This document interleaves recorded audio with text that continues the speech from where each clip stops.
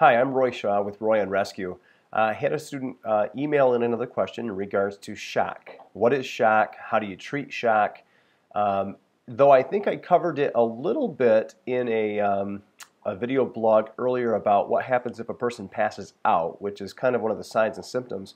I didn't get really in depth on shock, so I'm going to go ahead and delve into that a little bit. I think it's a useful topic, and I think it's one that we can revisit. But there's lots of reasons why people go into shock. And remember, there's a very important lesson here. Shock is the failure of the body to circulate oxygenated blood for whatever reason. That's a really fundamental definition because there are so many things that can cause shock, either reversible shock or irreversible shock.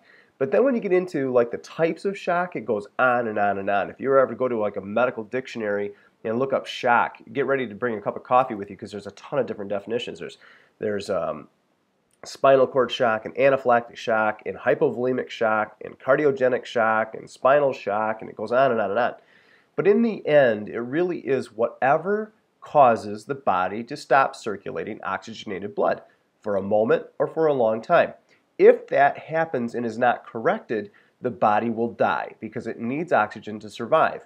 So there are some things that we can do to try to reverse the symptoms of shock or stop the shock process while we're waiting for emergency medical services. One of those things is obviously to recognize shock. So the signs and symptoms with shock are usually a decreased level of consciousness, nervousness, thirst, shivering, pale, cool, sweaty.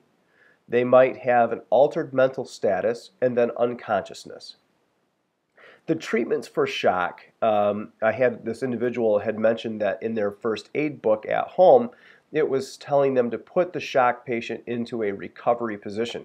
Now remember, the recovery position is kind of maybe like a fetal position where you roll the victim or the patient on their side, you brace their leg up so they don't roll over all the way into their face and occlude their breathing. And this is actually a position for a non-neck or back injured patient who is unconscious and we have to leave them to go get help. This recovery position is actually meant to keep the tongue forward and to the side so that it does not occlude the airway, and then if they vomit or have bleeding from the nose or mouth, it flows out onto the ground with gravity assisting. That's what the recovery position is for. It's great for diabetic coma. It's great for postictal seizure patients, which means a seizure patient that's recovering from a seizure while we get help. But a shock patient it can be as simple as somebody stands up too quickly, their blood pressure drops because they're dehydrated, or their blood sugar is low for a moment, and they go unconscious. The biggest problem there is what they're going to hit on the way down, so we've got to watch that. But the major reasons that people go into shock are primarily more from bleeding that's not controlled, internal or external, as well as cardiogenic shock or spinal shock. Sometimes also anaphylactic shock, which is a severe allergic reaction. In first aid, the way we would treat those primary causes of shock is to lay the person flat and elevate the legs above the heart. This draws the blood from the lower limbs of the body and brings it back to the core, from brain to pelvis, which is going to encompass most of the major organs and help keep this person alive. Secondly, if they have major bleeding externally, we're going to use direct pressure to stop that bleeding. We need them to hold on to their blood so they can circulate oxygenated blood. Thirdly, if they have a spinal cord injury, we're going to minimize movement. That's what's going to help not aggravate a spinal cord injury, and then also help them with their airway, breathing, and circulation.